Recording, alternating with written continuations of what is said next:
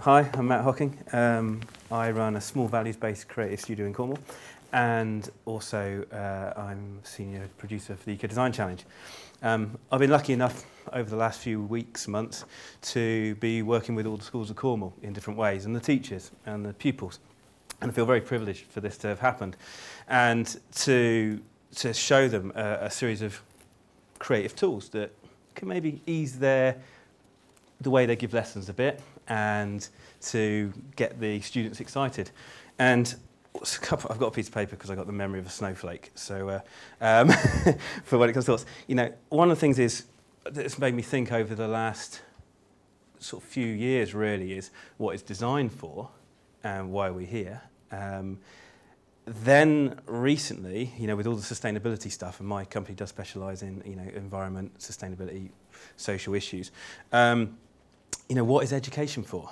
You know, what's it there? What's it to enable?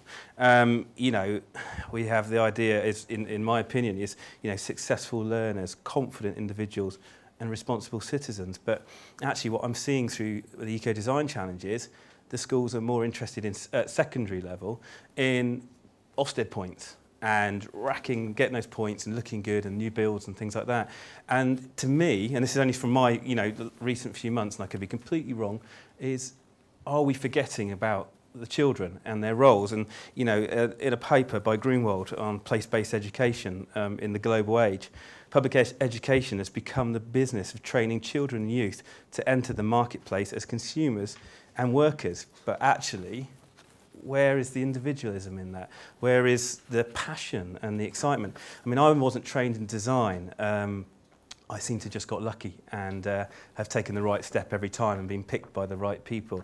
And design to me is just a tool for the lifestyle I wish to lead, which is to be able to surf and to live in Cornwall and to have time with my children. We only, you know, I do a 4-day week. I work between my children's hours. My team are also sort of briefed to basically be as free as possible.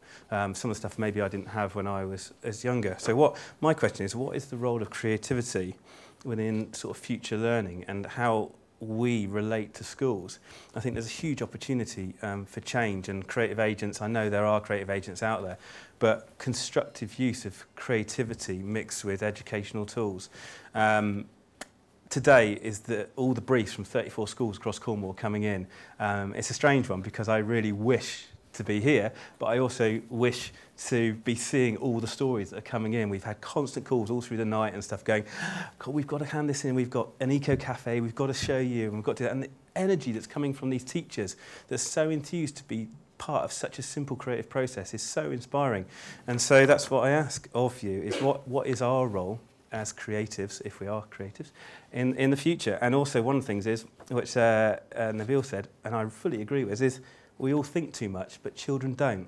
The world is just an open oyster of just pure brilliance. I have 3 and 4-year-old daughters, and every day I'm astounded by the things they come out with, which aren't, and I worry about by the time they're all around the time they're 6 or 7, because of education, they're going to start doubting, does Father Christmas exist? Do fairies exist?